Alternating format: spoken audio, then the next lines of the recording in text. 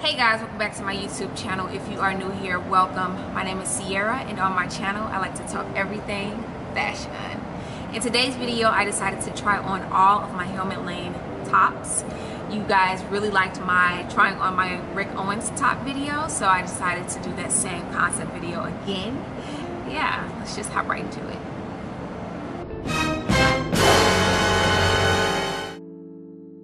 I got this top actually on helmutlang.com. It was on sale. It was like $50 and I was like, I can't believe it. Like, this inexpensive for Helmut Lang. It's a yes for me. And that's pretty much all of my designer stories because I get them all on sale. It's a very basic t-shirt, but if you pay attention really closely to the details around the neck and also at the bottom of the shirt, you'll see that it is somewhat distressed. That is true to Helmut Lang because he is known for his very minimalistic approach as well with a little distressing edge. So that's why I wanted to get this shirt, because to me it just speaks Helmut Lang. And it is 100% cotton, so I can really wear it all year round. And I really like the fit of it too. It's not hugging my neck, but it's a very flattering neck indeed. So yeah, this is it. And I don't think any of these shirts are going to be available, unfortunately, you guys, because again, I get them like on sale, so I can't link them. But you can see how a Helmut Lang top fits for yourself.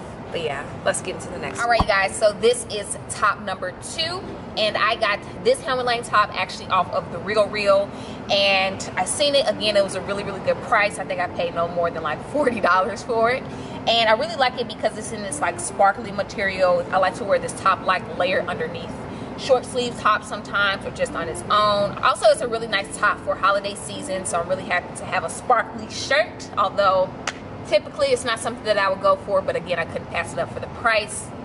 And for sizing, you guys, for Helmut Lang tops, I would say that they are for sure true to size.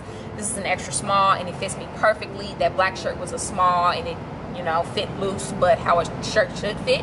And the only thing I don't like about this top, you guys, is it snags a lot. Sometimes when I wear like rings and I don't really pay attention to what I'm doing, it will snag. I think it has a snag somewhere. So this is a top that I have to be very careful with. So keep that in mind if you are looking to buy something really dainty or sheer and lightweight like this. You just gotta be careful. But yes, I love it so much. Are you recording? Yes. Good, I want you to capture all of my weird moments. Alright, you guys, so for this top, I actually purchased this top off of essence.com 3 years ago now when they had a sale, and I got it for like $80, and immediately it caught me because of this beautiful black woman that you see on the front of it. Okay, you can tell that she just didn't know what was going on in this picture, and the man was just like, and I just love the aspect of it. And actually it is from, this picture was taken by the Japanese photographer Kaizu Kitajima. This was like an artist series that Helmut Lang had did with their editor-in-residence, Isabella Burley. And basically what Isabella did with that series is showcased photographers or artists' work and applied it to Helmut Lang, essentially.